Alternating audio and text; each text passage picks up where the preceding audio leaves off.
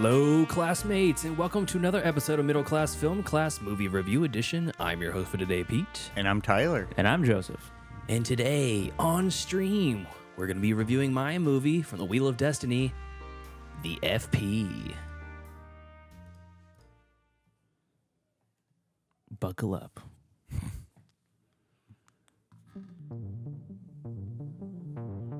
For years, an underground war has raged for dominance over the small town of Frazier Park between two clans. The 248 from the north. We roll together. We die together. And the 245 from the south. Yo, clam chowder! It's the end of days out there, J-Tro. The darkness has come. J-Tro. Back your state up off my flavor. Listen up, y'all. We gonna break history tonight. The battle for the FP has only just begun. 3, 2, 1.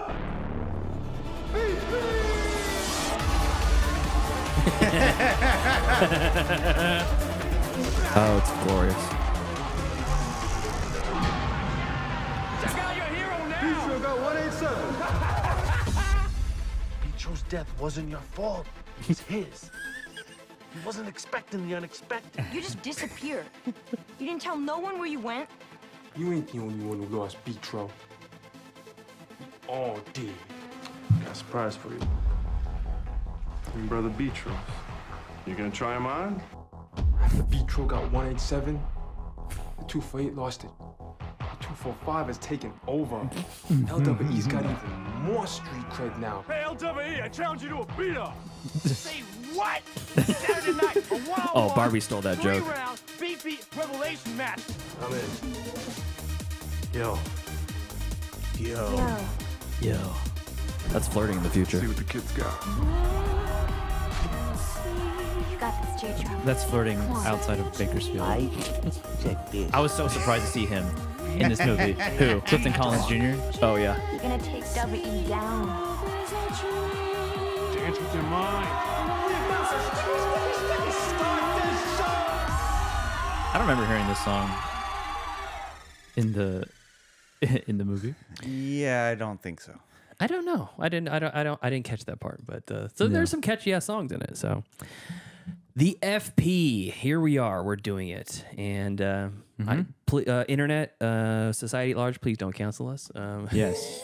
They had to do a lot of editing around that trailer. Yeah, they sure did.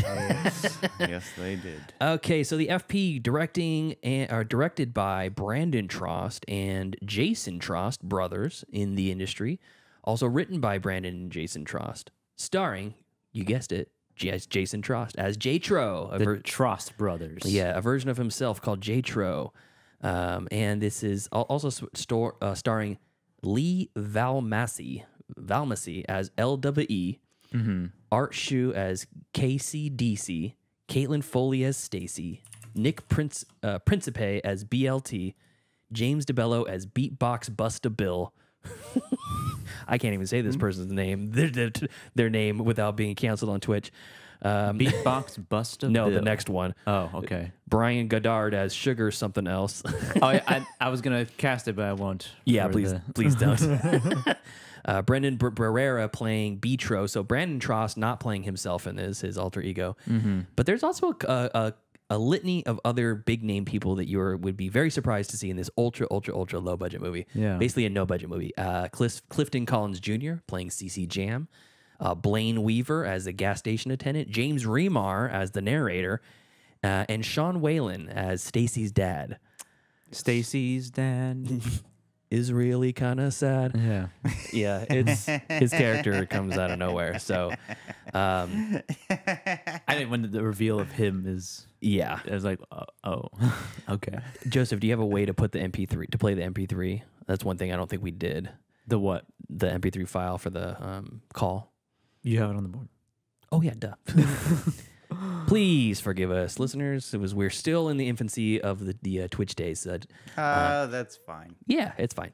So, anyways, watch the shit show live. Yeah, go to twitch.tv/MCFC podcast if you want to watch us live. We're doing it every Saturday from here on out. I got to say that you podcast listeners are missing out. Yes. I'm not in costume anymore. Tyler technically is, but he technically never really was. He's just wearing a Batman onesie. You can't tell that I am. Yeah. I mean, like this is my weekend attire. Exactly. So the FP, this is an insane movie that I thought would be very fun to break down with you guys, and I'm really curious to see what your thoughts were on it. But before my thoughts and our thoughts, I wanted to get the thoughts of a certified FP fanboy, a super fan, if you will, named Ryan Darty. He's a friend of mine, internet friend of mine from, we frequent the Popcorn and Puzzle Pieces Facebook group, and that's from Piecing It Together, David Rosen's podcast. And I found the movie through that group and through Ryan. And I heard him talking about it so glowingly, and I'm like, if anybody can be this obsessed with this movie, it's got to be interesting. And I watched it, and it is interesting. So I had a call previous to this with Ryan. I'm going to play it now. It's a little long, but he gives us some really interesting insight on the FP. So here we go. That's Ryan right there. Yeah. Is it working? Hold on. Technical difficulties. Go to Audacity. We're going to Audacity. Yeah, we're going to Audacity. Go to Audacity. Audacity. And then, I don't know if we're going to be able to open a new one with that. Will you? What this is going? While it's going. I don't know either. Just go ahead and stop it, and we'll just start a new one. Stop it? Yeah, stop it. We're stopping. Then go open recent, and call with Ryan. There we go. Okay. Why is it not showing up on here though? I don't know. Can you export it one more time? See what I mean by a shit show? Twitch people are gonna have to bear with us for a second. This is gonna get edited out for the podcast. Just this? Yeah, just export it. Yeah, try it one more time. Call with Ryan. 2. Yeah. V2. Whatever. Okay. Yeah, wherever you want it, and then we'll just put it on the Roadcaster. Insane. Let's just make sure. Okay, so it's okay. It's there. I don't know if you guys could hear that, but it was there. Hello. There you go. It's a box. There we go. Sit tight, Twitch land. This will only take about 30 seconds. Replace. It's probably because it crashed halfway through. Remember, the app broke down on us. Okay. I'm going to exit transfer mode. Cool. That's good. Okay. Okay. Back to it. Go back to Audacity, and you have to roll one more time. Oh, yeah. Where are we? Audacity. New? Yeah, new. We'll figure it out later. Fix the rest later. Okay, cool. We're rolling. Okay, so we're going to play the call that I had with Ryan Darty previously right now. Okay, so joining us on the show, we have Ryan Darty, who is an online friend who we haven't really spoken a lot of, one-on-one, but we share a couple of Facebook movie groups, the Piecing It Together podcast group, which is called Popcorn and Puzzle Pieces. You've heard me talk about it on the show before. And Ryan's here with us on the phone. Hi, Ryan. Hey, yeah, this was kind of my calling. I think you posted on the Popcorn and Puzzle Pieces hey, there's someone in here who's really obsessed with the FP, right? And then multiple people tagged me as yeah, that's Ryan's thing. And I've gotten some other people in the group into the movie as well. It's your time to shine. It's nice to know all that obsession has led to a 10-minute feature on a podcast. Yes. That's what life's about. I believe that you're the one that actually got me into it, because right around December of last year, 2022, I was stricken by COVID and I was in my quarantine, and I heard about this movie, the FP, on the Popcorn and Puzzle Pieces page, and I was like, this seems like an insane concept. And you seem so pumped about it that I was like, I got to give it a watch, and it definitely stuck with me, obviously enough to where we're being on the show now. So when did you get into how did you get into it, and what's your relationship with the FP? So I am kind of weird in that most people who have discovered the movie heard the premise somewhere else. They heard oh, there's that deadly dance gangster movie, and then they look it up. In my case, I was looking up another movie and accidentally found All Superheroes Must Die, which is another movie by Jason. Yeah. okay, that was an interesting movie. You know, it was made for $5 and reusing a lot of props, but we thought it was interesting. And then we saw this movie called The FP, and we're like, okay, we got to check it out. So I think we double featured it. And my friend and I basically didn't say a word the entire movie. We were just staring, trying to process this. And for a long time, my love of it was solely ironic. It was, you know, I've mentioned this before that I've come around, but a big part of it was I didn't think they were in on the joke. Yeah. I thought it was a totally earnest attempt that just happened to be very cheesy. So a lot of my initial appreciation of the movie was very ironic and very mocking and kind of mean-spirited. Because there are some things in that movie that honestly are just bad because they had $30 to make it. You know, it was like, made on or a no they budget. Yeah, $30. Yeah, so when you have a movie like that, it's sometimes hard to tell what is satire and what is just like genuinely dropping the ball a little. And then I started reading interviews and looking into the production history of the movie more and realizing that like there are so many things that I thought were like I was laughing at because I thought they were snafus or they were failures. And then it was like, oh no, they deliberately did that to be funny. They just played it so straight-laced that I genuinely thought that it was what the film is supposed to be or whatever. Sure. And we've discussed this. I believe you've only seen the first one. Yeah. But there are 4 of them now. And There's 4. They definitely turn into the skid quite a bit more. Brandon is not involved in the later 3, I believe, in any capacity. You said they're a Hollywood family. Brandon Trost is a cinematographer. He's worked on a ton of big name stuff, and then their sister is a costume designer, right? Yeah, and actually, Sarah's contributions to the FP franchise is, I think, really what kind of won me over. Because at first, it just looks like a mess, and a lot of it is. But there is a ton of thought put behind it as well. The theming of the costumes, and there are, you know, definitely constraints by the fact that it was like, well, what can we find in thrift stores? What can we find in Sarah's closet? But even though it's very like disparate and scattered, there is a cohesive theme within the things, and that becomes a lot more no-budget obvious, movie, particularly in Beats of Rage, FP2, which is my favorite one by far.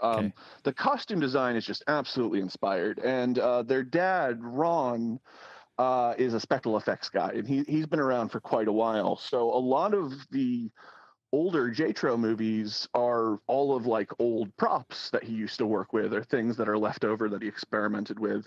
And a lot of the like set design you see in those movies is just like, well, Dad had this in the garage and it looks pretty cool. And that's why I love, for example, Ron definitely worked on Mortal Kombat Annihilation. I forget if he worked on the OG Mortal Kombat. Ron's the dad. But Beats of Rage is the same way FP1 is kind of a riff on Rocky for the most part. Beats of Rage is mostly a riff on Mortal Kombat, and it has actual props from Mortal Kombat in it. And I just think that's awesome. No, that's great. Yeah, I can't wait to watch the second one because I've heard it's very good.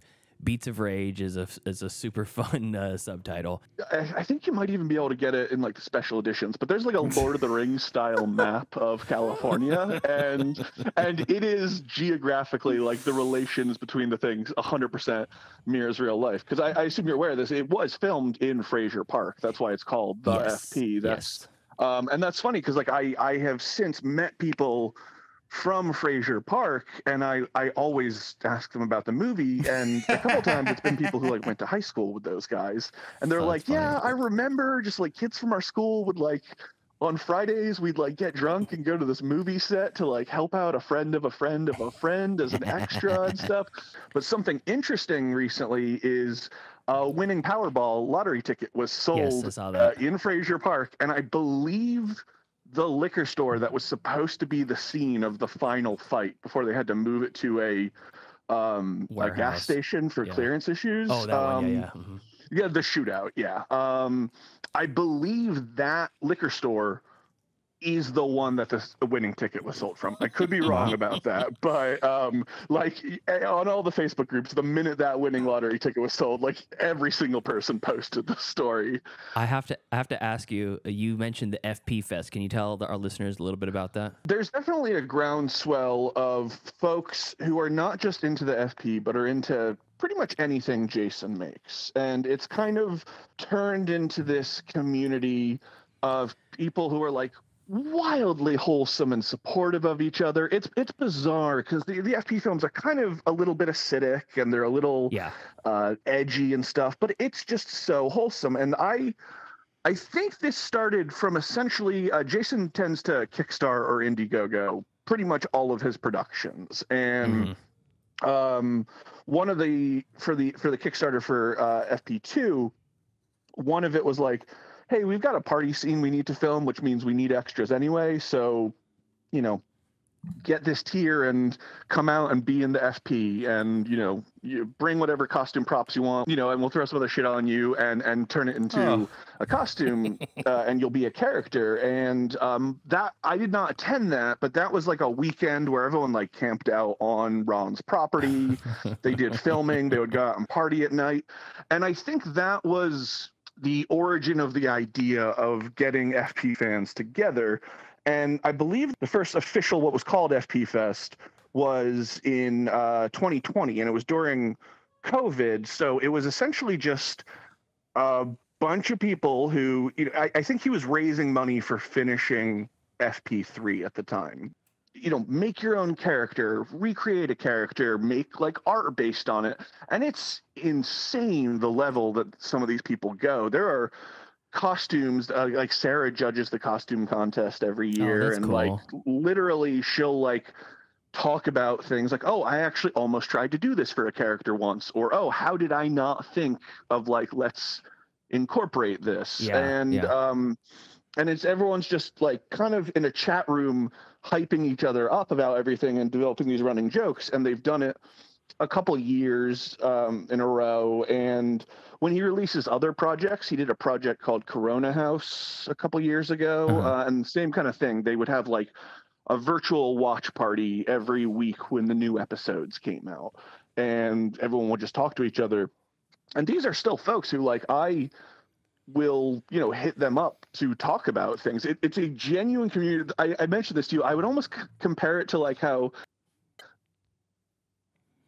All right, that's enough. That's enough. Well, we got a technical difficulty on this. Oh well. Oh, okay. Yeah.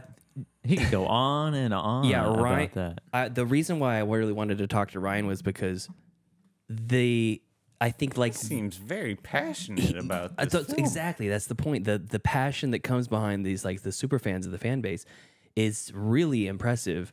And he likened it to almost to how it's like a cult. and Trost or J-Tro is is that why J-Tro? Jason Trost, J-Tro, and Brandon Trost, B-Tro. Yeah. Oh, now I get it. Yeah. And he says that he essentially has this like cult leader sort of way to essentially get people to work on his future projects in a lovingly way. You know, it's kind of poking fun at it. Yeah. A couple of things that he mentioned that got cut off here on this recording was how much more was there? God, there's a long interview. Yeah, we talked for like 30 minutes and I cut it down to about 15. Oh my god! Oh my! That got out about the halfway point. So sorry, Ryan. But yeah, he's mentioned a couple things. He said that Jason did break his leg during the production, and that's why they used the giant boots. He broke his leg. Yeah, he broke his leg. Broke his peg. So the his what? There's giant.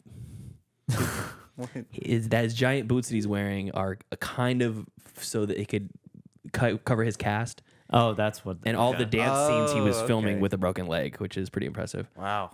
And then he said that he broke it outside of production. I don't know. He wasn't clear about that. But the you know, the woman who's there in the party scene and she's just a background character and her like top falls off and her boobs are out. Yeah, and the guy's just like fondling her. Yeah. Well, there's one where she's just chilling, just kind of dancing along and her like tits hanging out. And she puts it back up and it falls off again. They hired a local porn star to be in the movie. Local? Yeah. Exactly, local of Frazier Park. Okay. And he kind of went on, and we talked specifically about how the FP universe fandom is very similar to the Juggalo fandom in the sense that it's like the content is not wholesome, but the fan base is oddly wholesome. Like you're part of a family when you're a Juggalo. When you're here, you're family. Yeah, exactly. It's been said many times. My mind is spinning right now with this whole idea of like this like cult following of Cult this of FP. Yes. horrible movie. The FP universe. So, okay, so that's that. Ryan, thank you so much for your time. I will put the full clip posted somewhere in the maybe in the Patreon, or put it in the Put it show on the notes. Patreon. Let the people who are paying good money to Yeah, hear. we were gonna do like a live call, and it just didn't work out with our timing. And I recorded it right before this episode, and had to cut it down. And Yeah. a lot of scrambling with the Twitch stuff, so we didn't get everything. This is all new stuff for Yeah, us. so. Yeah, We're figuring it out. But the movie itself, we're gonna get into the review right now. Okay. You two haven't seen it before. I have. So Tyler, why don't you give us your initial thoughts on the FP? And watch your tongue. yes, I will watch. Do not repeat any of the lines said by L Dub or whatever. Yes. LWE. I will. I will Refrain. I will refrain. Push that little man down inside of you. Thank you. Yes, I will. I will. Thank you, Joseph. And for sit up a little bit. reminding me. Sit up. Sit up a little bit. Yeah, we're on camera now. All right, fine. I'll sit up Just a little bit. There you go. Show the audience your All right. onesie. Beautiful. Yeah, there we go. So the FP, I knew what I was going to like watch when I watched this movie. Like I knew it was going to be like some Dance Revolution, gang rivalry sort of thing. However, I mean, I Pete didn't prompted us a little bit. He did. Yes, that is correct. But I thought it was gonna be a little bit more nuanced. But it actually, from what I took from the movie, was they were trying. I mean, obviously, the main character is trying to be Snake Plissken. Like, I mean, let's not kid ourselves. He actually has an eye issue. Well, he wears a eye patch in real life. I know. too. I looked on IMDb, and he does have the eye patch. Tyler, get your mic up. He does have the eye patch, but Yes. he was like, he had like the mullet, like he had like the like skin tight like clothes. It wasn't really a mullet, was it? No, not really. He has long hair. Yeah. It kind of looked like a mullet. Okay, continue. He was trying to be Snake Plissken. Sure. Okay. And I think they acted like, I think I knew what they were trying to do. Like they were trying to make like the cheesy 80s action movie with like a spin on a video game. I don't think it worked. I wanted it to work, but it just, I don't know. Like it just, Was it not fun or entertaining to you? there was some funny moments, but I think I was making fun at the movie rather than having fun with the movie, if that makes sense. You're like the first time Ryan saw it too, where he was thinking of it in jest until he saw it again and then had a more of appreciation for it. I think yeah, so like first initial reactions, yeah, no, I didn't really like it. You didn't like it? at Okay. all. Like, and it's an hour and 20 minutes. It felt like almost 2 hours. Okay. Like it felt almost like 2 hours. So like, yeah, no, initial reactions, yeah, no, I didn't like it. I think it tried too hard. Okay. Okay. Joseph, what were your thoughts on the FP on your first watch? Well, I didn't mean to do that. But my initial thoughts on the FP were kind of like, I felt the way that Tyler felt at one point in the movie, where I thought this was bad. But for some context, I kind of watched this movie twice, or this movie was on twice in my house. The first time I watched it, What? the first time I watched it, it was late at night, and I watched the first 20 minutes of it, and then I fell asleep, and then I woke up, it was over. And so I was like, well, it's not happening tonight. Inebriated a little, right? Maybe just a little. Okay. Affected. And then I woke up Saturday morning to this morning, and I rewatched the whole thing. Okay. Yeah. Oh, you did it the Tyler way. Yes. Well, I woke up. He pulled the Noe. I woke up at 9:30, not 6. Playing fast and loose with your time there, Noe. And watching it again, I feel like I kind of got watching it the first time, like Ryan said, like, oh, this movie is being all serious, and like it's it just ended up being not a great movie. Mm-hmm. But on the second time, I kind of got like a hybrid viewing of that second watch, where I was like, oh, I knew what they were doing the first time, but it just wasn't working for me. But on the second time, half time, I guess. Yeah. It landed a little bit better. Okay. The slurs and stuff, it was kind of jarring at first. Yes. And but at the same time, I was like, I mean, I can't speak for a whole community. Okay. But it's almost like, but here we go. But it's almost like I'm not gonna say anything. Overall, don't worry, I'll say it for you. Overall, it was enjoyable, and it was funny because of how over the top the characters were. Specifically, LWE. Yeah.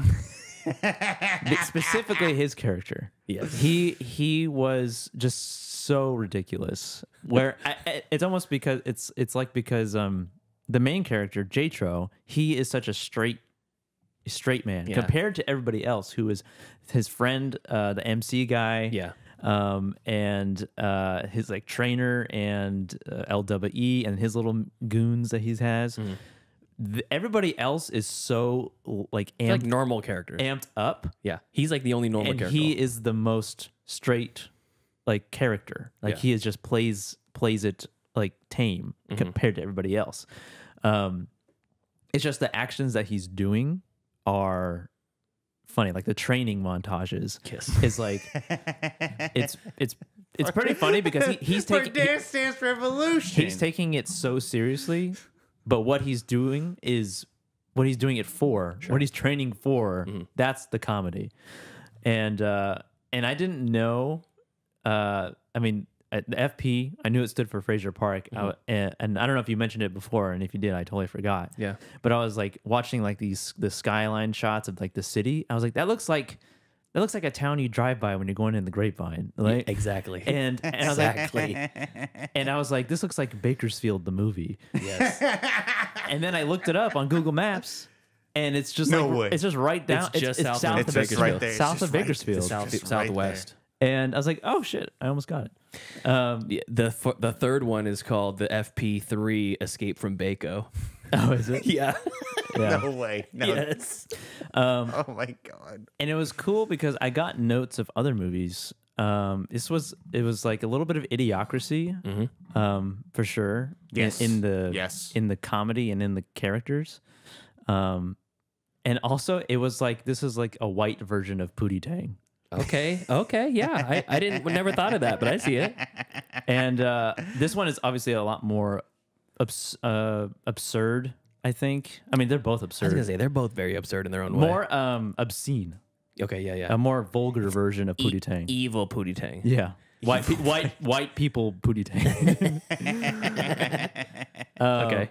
But it's those are like the two like big like comparisons I was thinking of. Idiocracy came up first. Because of the characters and like the future sort of. Yeah. So did you like it? Like after watching it? Like yeah. I mean I kind of said that already, but yeah, I enjoyed it for what it was. And it's like it's a stupid movie. Yeah. Yes, it is. Absolutely. Like it's a stupid movie, like Idiocracy is a stupid movie. Yeah. And I think they're both of the same genre. This is just of a less, has a lot less production quality than. I mean, it's Mike Judge versus people who with a zero budget movie. They basically shot with all their family members. I know supplies, and it's funny because it didn't really bother the low budget. Didn't really bother me that much because they did a lot with what Yeah. they had. Yeah. Yeah. And I mean, they work in the industry and they have a whole family, so like they know people and have connections. But there are some shots that where I was like, this was shot on like a T2i or something. Like I don't know what that is. it's like a DSLR camera. Oh, okay. Like an older one. What's that? And the music too. The music was kind of like a giveaway, like the composed music. Yeah. The little like they made it in GarageBand or something. Sure. Yeah. Probably. But it didn't distract me at all, really. Yeah, and I would agree with you with that. It was there was a gritty nature to it, and it was like they made a whole series, so it's they did something right. Yeah. That's Cool. Well, I'm glad you kind of got the hybrid first and second watch. Yeah, it was it's because I don't know if I would have. It's a short movie. yeah. It is a very short movie. Didn't feel like it. So it's like it wouldn't be too hard to like go back and rewatch it again. But I don't know if I watch it full the first time in that current like tired state. Yeah. And then like been like, what the hell is this? You didn't pay money to watch. No, this is movie. streaming on Tubi. It's on Tubi. Oh, I watched it on FreeVee. Oh, it's on FreeVee too. Yeah, another free service. But yeah, I enjoyed it. Cool. Awesome. Okay, so my thoughts. Your thoughts? My thoughts on the FP, the Frazier Park, the FP. I regaled us already. I have to comment that Ryan did say that later in the series, after the first one, they drop all of the casual racial slurs. It's gone. I wonder. Oh, that's good. I wonder if we were to. Because that was very alarming. If we were to get him on the show, I'd be open to asking him like, what was the reason? I can almost, without even asking, I can probably almost definitively say that the subculture that they're mimicking Would do is that. basically, white guys that are acting like thugs. People in Bakersfield. Yeah, basically the thugs in Bakersfield and thugs in the Tehachapis that are like, I'm a thug, I'm a street thug, and that vernacular is thrown around very casually, and it's like it's in this movie, and I'll just comment on that right now. I think in this movie, it's not said in a way that feels. It's not derogatory. No, it doesn't. It doesn't feel like it's trying to take anybody down. It's almost just like it's like saying homie. Yeah, exactly. It's like he's my friend. Yeah, what's up, player? Yeah, step to me, player. You know, except my for friends in Paris. It's except for that's not the word. And the bastardization of the word is funny in itself, you know. Yeah, they turn into an acronym. Yeah, they even use it as an acronym, and there's an even shorter version of it. You know? I know. And so, anyways, I watched the movie for the first time. Ryan happenstance is the one that got me into it, and I watched it, and I'm like, I don't even know how to rate this movie. I don't know if this is a good movie or the worst movie, You're flabbergasted. You're like, I was like, what did I just watch? I'm sitting right here on this couch where I quarantined, covered in COVID, dripping, soaking wet with sweat. With the 19, I had a COVID-19. What do they call those things on the little stems that come off of the germ? They have a name for them. I don't know. I had those growing on me. They were all over the place. It was a weird strain. And I was like, much like Joseph, I was 10 minutes in. And first off, the first 10 minutes, great. And I think that's mainly what the short was. It was like the intro dance sequence, and then his brother dies. And you're like, how did he die? I thought he just fell down. He just collapsed. He just fell down and died because he lost. He danced too hard. He outdanced himself. So I watched that. And I'm like, and then it cuts to this. I really, laughed at that scene so much. It cuts to this really well produced intro scene that's like Commando or something, Yes, where he's like, he's working at a mill, and his friend comes back. He's a lumberjack. Yeah, exactly. And you're like, this is like a throwback, an homage to these like shitty 80s and 90s action movies. It reminded me of I don't know if you've seen Red Sonja, the Arnold Schwarzenegger movie, where he's literally a logger. Oh my god! Well, in Commando, That's a deep cut. Isn't he holding a log at the beginning? He's like walking with a log. Yeah, I think so. It might be. I'm pretty sure. I think so. Yeah. So, anyways, I watched. Sorry, it. not Red Sonja. Raw Deal. Raw Deal. Okay, Yeah. I haven't seen either one. Jesus Christ, So- that's a deep cut. So I watched the first like 10 minutes, and I'm like, this is really. I think a vision. They have a vision and they're executing on it. And then the movie continues, and I'm like, yeah, I don't know about this. I don't know about the language. I don't know about the, these caricatures of caricatures. It's like an amplified caricature. Yeah. But then the scene comes when he's like, I know these J-Tro, 5-letter words that are being thrown out. It's just like, oh my God, like what the hell? Can I finish, Tyler? Go ahead. So he's like, his buddy's like, J-Tro, they took all the alcohol out of the FP, out of the 248 or whatever. Yeah. And he's Oh, yeah. with no alcohols, there's no bums. With no bums, there's no one to feed the ducks. What kind of town got no ducks, J-Tro? That ain't no town. And I just lost it. I'm like, this is fucking great. Yeah. This Yeah, is so because great. because they're on meth now. Like for some reason they needed the booze supply. Yeah, Yeah, well, if they you're- say that too. Like, there's like people going straight edge on the street. Yeah. They're doing meth and shit. Apparently, in one of the later sequels, people they get a curse when they're not drunk. They are affected by some curse. So, but anyways, yeah, it's. I liked it the first time. The second time, I liked it a lot more. I enjoyed it much, much more. Yes, because I knew what I was in on, and I kind of knew what the joke was. And there's a famous like theory that I've heard put out from John Cleese from Monty Python. I know he's from a million things, but when he was in Monty Python or speaking about it, so I remember he was in an interview, in an interview, and somebody asked him, what makes your guys' comedy so funny? Why are you guys considered classics? And he said, good comedy should take something very serious and do it as silly as possible, or take something very silly and do it as serious as possible. And this is the second version. I would agree, or I would say that the taking something serious or taking something silly and making it serious is the funnier version of those two versions of comedy. Yeah, I agree. You know what? So the other example that I kind of always lean on when I talk about this quote in Monty Python, there's a sketch called "The Problem with Mices" or "Problem with the Mouses" or something like that, the mouse problem.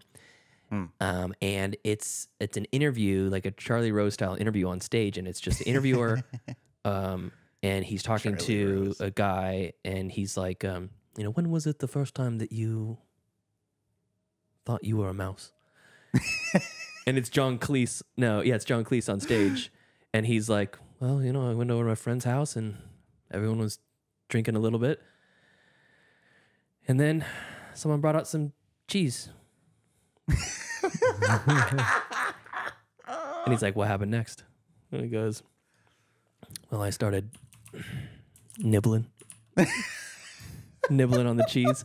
And it's supposed to be an allegory for like coming out as gay, because in the 70s and 60s it was known that there were gay people or whatever, but it wasn't talked about. It wasn't talked about in public. Wasn't broadcasted. Very problematic. Correct. It was just a new thing, and it was a stigma, and being gay in public. A stigma, yes. Being gay in public was a thing. So they took this concept, and they, instead of making it like I'm coming out, first time I realized I was gay, they said it's the first time I realized I was a mouse. Yeah. And then he says great and stuff. they go down that road, and it's such a fantastic. It's one of my favorites of all the time with Monty Python. So second upon viewing of the FB, you enjoyed it more. Well, yeah, and I realized what they were doing. They were taking this stupid concept of, in the future, what's something stupid that we can do where people are going to settle their hash? Dance Dance Revolution. Okay, we can't get all that. Beat Revelation. Great. And we're going to make it as silly as possible because that's the name of the game. We're taking this thing, we're going to make it super silly. All the characters are going to be silly, but they're going to take it so seriously. To them, the world is serious. Yes. And what's more serious than losing your brother in the fight at the beginning? I know, that was so ridiculous. So that's so ridiculous. Let me finish. So the second time was a delight. I cannot wait to see the second one, and I've heard the third and fourth are not nearly as good, but the second one's supposed to be the I gotta gem. watch this movie again. Yeah, because after hearing you guys spin the yarns of this movie and why you guys like it, like now, like the wheels are turning in my head, and I'm just like, oh my God, But here's the thing, the point went way over my head. Well, here's the other thing too. I understand why people wouldn't like this. There, for one, the crassness of the humor, because like at the end of the movie, the guy gets the hero gets the girl at the end of the movie, and instead of kissing in the sunset, she blows him. I know.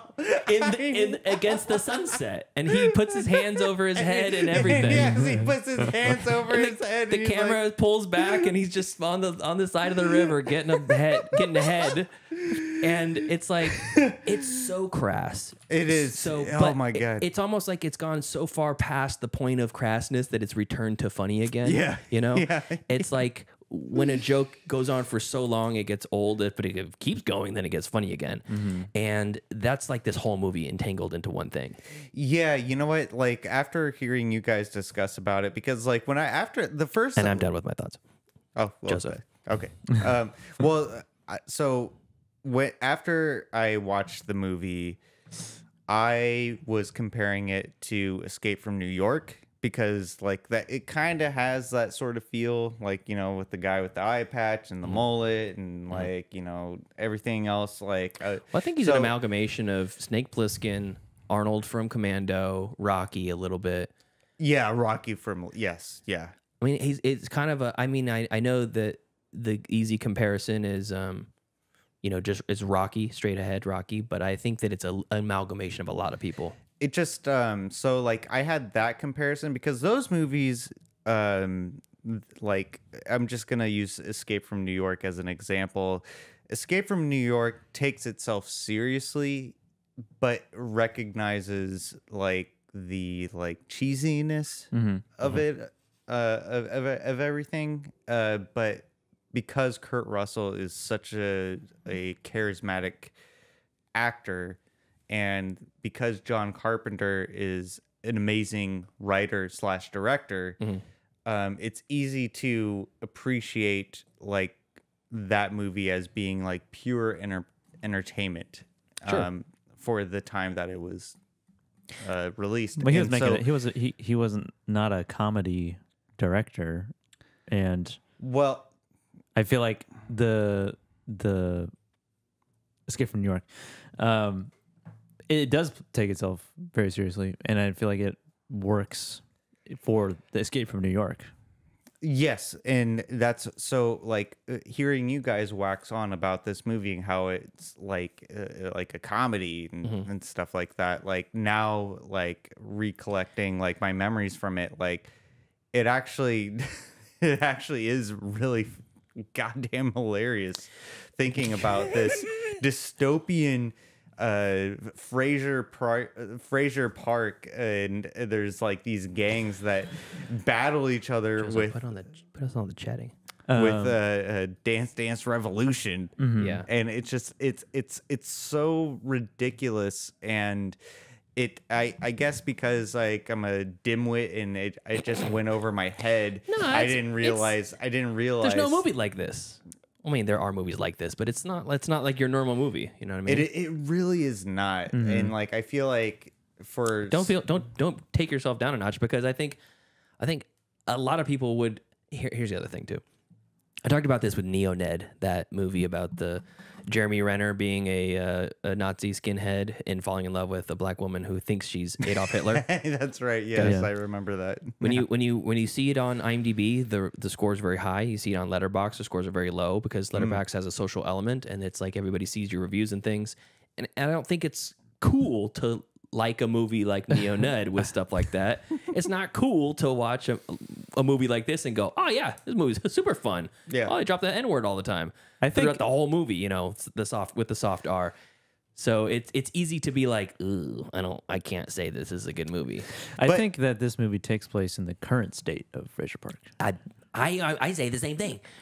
I completely And agree. everybody else is living in the future, even though, because when he robs that liquor store, Yeah, it's just for a the dude. beer, it's just a guy who works there. Also- And so there's this subculture of people who are just obsessed with BB Revolution. They've made it BBR.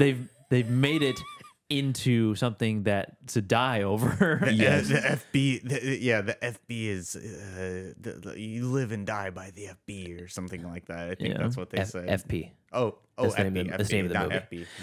FB. When they're on the playground too, and you can see. By the way, that's disgusting. She's like, I'm looking for a pad, Oh. She's looking for a tampon in the sand. He's like, oh, I got one. I pull it out of my pocket. Here you go. You're like, who does that? I know. Who like is walking around with the feminine hygiene? In the background of that scene, you can see the highway, just normal cars just driving by. It's like there's a world out there. I probably drove by this on my way to a car show. That's me driving to Disneyland, right? Yeah, exactly. And for one, in the universe, you're like, what are these people doing? What are these people doing? You want to know what? They have a flop house. They're training by running up hills, to play beat Revelation or whatever. But in the actual real world, when the actual movie was being produced, just imagine making a stupid ass movie with your friends, and it blows up to some weird cult status. And I'm sure somewhere there's midnight showings of this type of movie. I would have been like, what the hell's going on? Like, we were just doing this for fun. Yeah, what a cool thing that would be. I mean, they did it. You probably, I'm assuming you could probably make a documentary on this movie. Probably. I thought one of the most hilarious parts of this movie too was the guy with the neck brace that had all the signatures on on his neck brace. He had signature like sign my neck brace. Tyler's like falling out of his chair. No, I'm not. What are you talking about? You keep sinking lower and lower. I sinking lower and lower. Okay. You're about to. You're. Okay, fine. Sorry. There you go. Right. Hey, big boy, sitting up. Don't you dare say in your that. big Batman pajamas. You're wearing. Okay. I'm gonna give you some warm milk before bed. All right. Thank you very much. Oh yeah, we are recording this and streaming this kind of late at night right now. Yeah. It's not late, but it's later than our normal schedule. So it's a little. It's sun's down. it might be better for streaming because noon on a Saturday, people are doing stuff. That's right. That's true. That's right. Yeah. That's true. Joseph, what are some standout scenes that you could think of? Well, the boots. I mean, it's cool to know the trivia behind the reasoning of the boots. But as soon as I saw these things, Look like snow boots or something. I know. Yeah. I was immediately look like Uggs. I was immediately thinking of these things. I couldn't help. But like the Astro boots or whatever, the Among Us boots. What are they? They just call them big red boots, right? Yeah, these big red. Oh yes. Big red shoes. Yeah. That's immediately what I thought of when I saw it. They've become in vogue recently. I know they're like Supreme. Yeah. Oh yeah. Like sort of like the faux high end fashion. Yeah, they're in vogue right now. But yeah, that's the him living in a tent, or like the rules for living in that guy's house. You can stay there, but you have to live in a tent. And you can't. But he like said some rules, like you can't drink, or you can't do it without the guy who lives there, who ends up being his trainer, right? Yeah. It's so ridiculous. But just the fact that like this town is just filled with these people, and they're like, like it's like a gang rivalry, right? But they're just kind of living in the town, kind of doing their thing. Like when they're not battling each other, they're not confronting each other. They're just working they're just like, but doing their day-to-day whatever. And like she lives like down the street. She lives right next door to that training house. Yeah. Yeah, getting struck by her father. And yeah, I'm curious as to like, because where he lives, Stacy's dad. Yes. And they either just found that location, where it's just like a junkyard with a trailer, or they built that. Yeah, it could just be someone's house they rented out. Yeah. I mean, like that. I've driven through many mountain towns in California, and there's a lot of houses that are just piled high with junk. That's true. I've delivered to such houses. Was there a reason that Vitro dies? No, he danced too hard. He danced too hard. That from my recollection of watching this film, and when he dies, like at first, like I was trying to think like, oh, was he poisoned? Like I was trying to like find clues. Nothing. Like no, he just collapsed and died, and I appreciated that because he got 187. You don't need a reason. That I appreciated that because that can happen to any one of us. Like we could. I could dance too hard. Sorry. Okay. We could be walking up a stack of stairs, and then all of a sudden just done. You're done. So like I said this before and I'll say it again. Yeah. I really appreciate the realistic death scenes. This is a realistic death scene. The movie. It didn't feel like. Okay. No, you just said it felt like a 2-hour piece of shit is what you said at the beginning. It did feel very long. Like I was waiting. But now I know that you guys like it. I was waiting for it to end. Fuck? No, that's not what I'm saying. But well, kind of what I'm saying is that because having your guys' opinions, out in the air in like processing it and like remembering, like what I saw. You guys are right. Yeah, this is a comedy. Like, and this is. I mean, it is a comedy. I didn't take it that way though. Oh, really? That's the thing though. It's like I was taking it. This movie. You said like, you laughed at some of the parts of the. Well, of course I laughed at some of the parts, but like but it wasn't a comedy. I didn't realize how ironic it was. And talking about? Oh, okay. What do you mean? What the if I'm talking about? I just told you. No racial bigotry here. Well, I guess we're just confused because you watched it thinking it was a genuine attempt at like a serious movie about these people. Yes. Oh, okay. And then after hearing your guys's opinions about it, I'm like it's kind of like coming to me. I'm just like, oh, Hell yeah. Well, that's right. Okay. Right, now it's making more sense to me, and now like I'm appreciating it more for what it is. Okay. If that makes sense. Sure. Sure. What do you want from me? What do you want from me? I'm agreeing with you. I'm agreeing with you. What do you want from me? Sure. Yeah, sure. Sure, Jan. Okay, so I have to comment on the idea of attempting to make something that's stupid and like self-referential and like poking fun at itself versus not. It's like the idea of like Sharknado is doing it on purpose. Miami Connection is not. Yeah, Samurai Cop is not. Velocipaster is doing it on purpose. Samurai Cop is not doing it on purpose. Yeah. This is on purpose, but for whatever reason, it's almost like it's not trying to make a bad movie. It's trying to make a ridiculous movie. That's how, at least that's how I took it. Yeah. Where something like Velocipaster is trying to do more bad, less ridiculous. Like when they end, Trying to be bad on purpose. It's almost like they think they can get away with a lot of stuff because, like, oh, it's a bad movie anyway. Like, we're making a bad movie. Yeah, so we can just do whatever we want. It's true. It's like a low effort bad movie, where this is a high effort bad movie that wasn't trying to be a bad movie. It was trying to be over the top and ridiculous. And like, you guys remember that YouTube channel called Epic Mealtime? Oh, yeah. I think it's still around, but yes, I do. Okay. It was like their version of like a burrito would be like wrapped in bacon strips and deep fried and then stuffed with meat Taco sauce. Town, like that SNL skit. Taco Yeah, Town. it's like so extravagant that you just look, you take one look at the meal when it's done, and it's like, who the fuck made this? Who's eating this? And then I would hope that it would taste good when you eat it. Yeah. When you watch the FP, you're like, what? Where did this? Who thought of this? Who decided to do this? And who funded this? There was no funding. Yeah. So like that. Yeah, exactly. A little bit of Taco Town. Yeah. So, anyways, put a pizza in there. We've talked about the FP long enough. I think that people are going to form their own opinions at this point on whether or not it's worth even exploring for their time. Let's give our final thoughts and our grades about this, and you can summarize all that in your thoughts, Tyler. What do you got? Okay, What's your grade? So after, And I want your honest answer. After We should put our grades in the beginning again. We gotta. I'm telling you. We gotta do that. Oh well, we'll take that. What up would you have with graded the, it before? Oh, okay. Yeah, I would have graded it a D. Okay, there we go. In the beginning. Mm-hmm.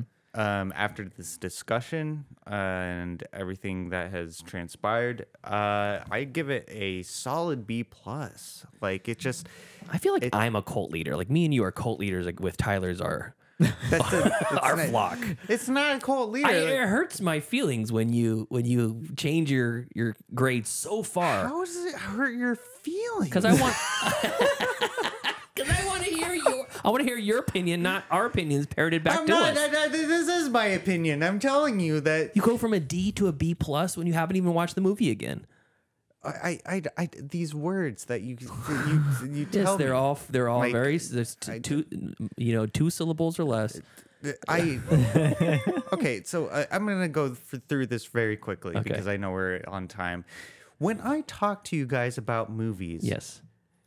I have formed my own opinion before I come into the beta studios, right? Okay. Yes. Right? Yes. Okay. Right. Yeah. And so then I present them to you, and then we all discuss it. We debate it, Okay. like we're discussing, Uh-huh. and then I form new ideas. I realize things. I realize things that I might have missed, and and you know everything about that. And so Okay.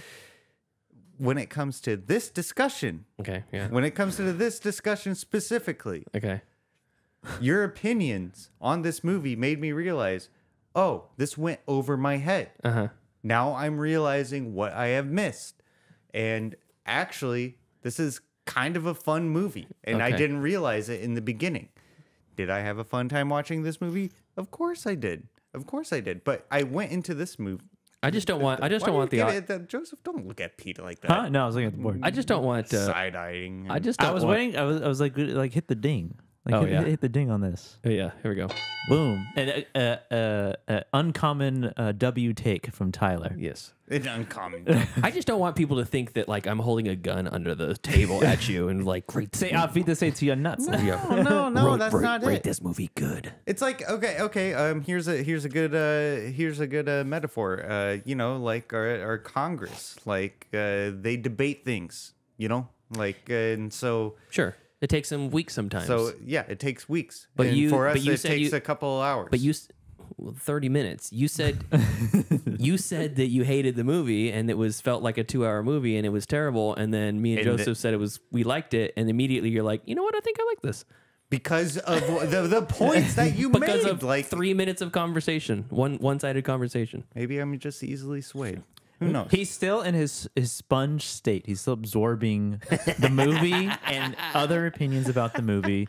And, you know, it's like he's like a glass, you know, he gets filled with his version, his opinion, and then we come in and we fill his glass with our opinions. Yeah, and then our opinions are heavier. Our mixture, sometimes it's like water and oil. Sometimes it's like a Kool-Aid and a red Or Kool-Aid. how about yeah. It Or how about Tyler's this? opinion out of the glass. How about this? You just guys bring out great opinions about movies, and that makes me realize. Thank you, fella. That anything that went over my head because I'm a dimwit. But listen, you're not a dimwit for one. Number two, when you brought Hellraiser to the show, me and Joseph shat all over it for an hour straight. Oh my god, yeah. And my opinion, and Halloween. yeah, and Halloween. That was. My opinion has that was not a changed war. on Halloween, by the way. That was a war zone. Hellraiser went up, but I'm still like, it's a 3-star movie for Halloween. That was a war zone. Yeah, because I mean, either it's you don't have enough ammunition to sway my opinion one way or the other, or I just am happy to keep my shitty opinion. Halloween movie. I like having a shitty opinion about stuff. It's fun. It makes the show fun. Anyways, B+ for this Okay. movie. B+. I definitely want to. Plus for Betro. You know what? I gotta watch it again because like now, like after like discussing it with you guys and like hearing the opinion of Ryan. Ryan, I gotta watch it again because I think like watching it again is gonna give me like a new lease on life, like a new light on the movie because like I went into this movie thinking something completely different. But like after discussing it with you guys and hearing the opinions of Ryan, like it actually like thinking about it now, it's goddamn hilarious. Okay, cool. So Fun B+, you said? Yeah. Joseph, what's your grade for the FP? The FP.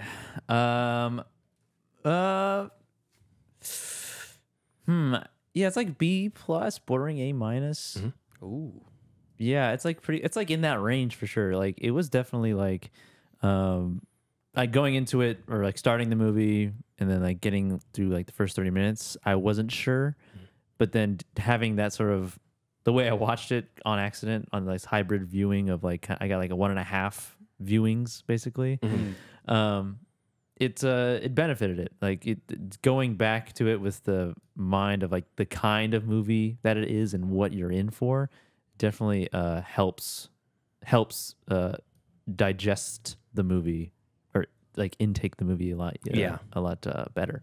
Yeah, it is very funny. It's a very funny movie because of how ridiculous these characters are and the contrast to the Jatro, his character is so like down here everybody's like operating at 11 where he's like sitting at like a 3 or 4 in terms of like charisma and stuff. Yeah, personality. Sure.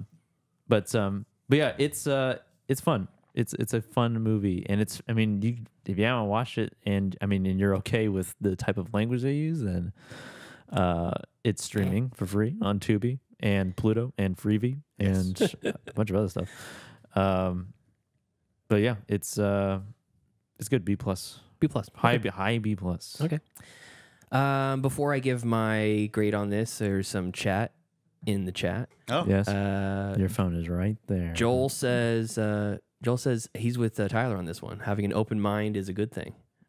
That's right. So there you go. Right. Someone on Team Tyler. Yeah. Like I don't know anything about film. So well, that much is true. It's listeners, we might get a lot of shit for giving Tyler a lot of shit. We're all pals here. It's our way. Yeah. And it's just mirth. Yeah, it's all mirth.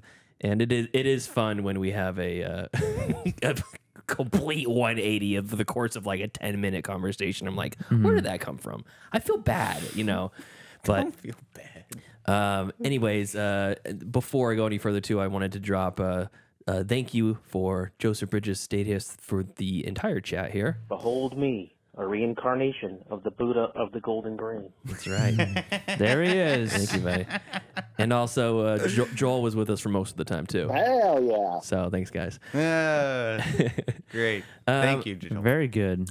So my take on this is, like I said, it grew since the first time. I probably would have put it around like a B, maybe B- the first time. I think I'm gonna give like an A- on this. Yeah. Yeah, an A-. That's right, Joe. You're on the board. Joe's on the board. Joel's on the board. Along with Joel. Both of them are. Yes, both you guys. So I really think that this is a movie that people should watch. Yes. And whether or not you're going to like it or not, that's up to debate, Just like Wayne Campbell said in Wayne's World, the Led Zeppelin didn't make songs that everybody loved. They left that up for the Bee Gees. Yeah. This is not a movie for everybody. Yeah. But I feel like everybody should give it a shot. Try to put yourself in a 2011 mindset and realize that you're not supposed to like these characters. Yes. Yeah. So it blows my mind sometimes when people are like, I'm going to go back to Neo Ned. They're like, the Nazi is the protagonist. It's like, okay, well, how did he get to be a Nazi? You're not born as a Nazi. Let's see what happened to lead up to that point, and maybe there's a different story, and maybe you can learn about these people along the way, and like just having this knee-jerk reaction, and this is all leading up to say, be careful, there's some N-words in this. Yeah. That's all I'm saying. Yeah. Variations of the N-word too. Very multiple. Yeah, you'll never knew that you could hear so many versions. Oh, jeez. But again, you're just not supposed to like these characters. When you have a bad guy in a movie and they kick a dog, and all of a sudden you're like, okay, that's too far.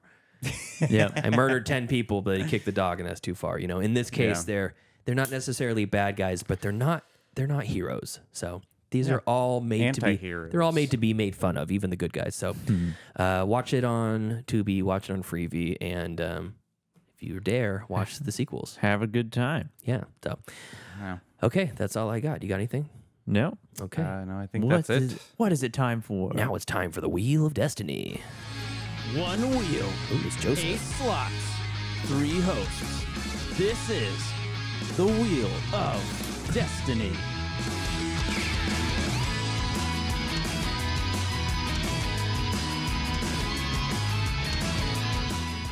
That's right. The FP is off the wheel. Now we have a couple. I gotta replace it with something, and the FP2. I really thought about it. I really thought about it. Why don't you want to put it on there? I thought you liked this movie. I did. You did like it? You've had enough.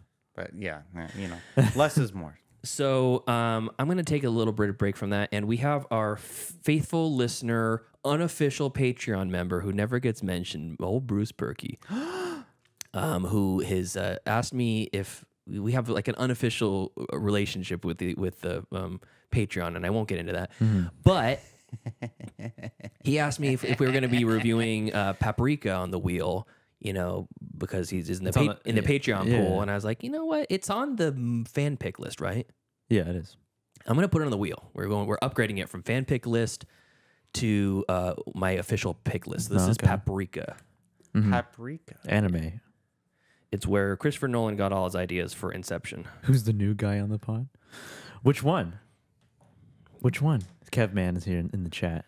Who's the new guy on the pod? I don't know. Tyler, is that when you maybe he hasn't is it Tyler you're referring to? Maybe he hasn't seen you since you shaved your hair, something like that. Oh yeah. I took the shears to my head. So so Paprika is now on the wheel, and I'm going to recap the wheel here. We have Paprika from Pete. You can see the wheel. Call Me by Your Name from Pete. Arachnophobia from Tyler. American History X from Tyler. A lot of N-words in that one too. The Pianist from Joseph, Stalker from Joseph, and Unfinished Life from Mitch, and Deep Murder from Stu on the Patreon. Deep Murder. So here we go. I'm really hoping it's going to be what we watch next week. To be American History X. I've been wanting to watch more that. N-words. It's Call Me by Your Name. Finally, I think that's the oldest one. I think so. Yeah, it is. It is. Call Me by Your Name. Brianna's been constantly harassing me over when's the movie going to be picked, because she asked me to watch this with her, and I said, if it's that good, if you say it's that good, she very, very rarely will watch a movie and then say we should watch it together again. So she's like, if it's that good, I got to put it on the wheel. And it's been so long, and she's like, well, I want to watch it with you. We should have her on the show. Yeah, maybe. We should do a commentary. Yeah, we'll have her on the commentary. Oh, that would be great. No, let's not do that. No. What? Not for this movie. What? Why? I don't want to do a commentary for Call Me by Your Name. Why? I don't know. Just don't. I don't want to watch Chalamet lick a peach. Or I don't know. With both of you. Hold on. Wait a minute. Call Me by Your Name. That's with Army Hammer. Don't worry. Yes. Don't worry. I will tell you right now. It is directed by Luca Guadagnino, starring Timothy Chalamet, Army Hammer, Michael Stolberg, Amira Kassar, Esther Garrel. These are people who I don't know. Okay, yeah, no, you're right. That's probably not a good commentary, though. And here's the synopsis. I forgot about that. I've seen this movie. Here's before. the synopsis on Just Watch. In the 1980s Italy, romance blossoms between a 17-year-old student and an older man hired as his father's research assistant. so ridiculous. So we shall see. I think that's streaming on Hulu right now, isn't it? It's streaming somewhere. Let's see. I'm pretty sure. I think I thought it was on HBO. It's on Netflix. Oh, okay. I stream picked this movie. I think you did. Yeah, you did. Yes. Okay. Anything else, fellas? I think that's it. No. Okay. No. Once again, thank you to everyone in the chat. Thank you to Joel. Thank you to Joe Bridge and Kevman, who just popped in at the end. What's up, buddy? Oh my gosh. Really, Joe Bridges. What did he say? Chalamet shot bones and all 15 minutes away from his house, and he, Joe Bridges, knows a girl that tried to stalk him. Oh, cool. Good trivia. Good for her. We'll have to mention that on the next show. Yeah, absolutely. So again, we will be streaming again next week, probably at noon next time, but I don't know. Maybe we'll do it later in the evening. We'll make it an evening thing from here on out. Who knows? We'll discuss off air, and you'll hear us when we go live, and we'll post on the Facebook page. Yeah. Anyways, yes. Thank you to our cool ass yard duties over on Patreon. That's Javier, listener Steven, Heather Sachs, Ryan Corbin, and Chris. We also have a whole litany of other Patreon members that are not cool ass yard duties. They're class clowns, teachers assistants, and new kids. We appreciate all of our Patreon members, and head to the patreon.com/middleclassfilmclass if you'd like to support. And we haven't figured out the whole Twitch subscription thing yet, so one day that'll happen. What are all these people coming at the end of the show? You got Tyler's mom in the show. Wait, we got Jamie. Caveman Lesbies in the show. The matriarch of the Minor family finally showed up. That's right. Hold on a second. You were watching the whole time, Jamie? You said nothing. I love it. So anyways, thank you to all of those cool ass yard duties. Until next time. Thank you for following us this week as we gab and chatter and we talk about the FP. Follow us next week as we watch Call Me By Your Name. Follow us on Facebook, facebook.com/middleclassfilmclass, and send us an email, mcfcpodcast@gmail.com. Yeah, and follow us on Instagram at Middle Class Film Class, and leave us a voicemail, why don't you, at 209-730-6010. And follow us on Twitter at Podcast MCFC and on TikTok at Middle Class Film Class. And subscribe to our Twitch. Watch us on Twitch. Yeah, that's right.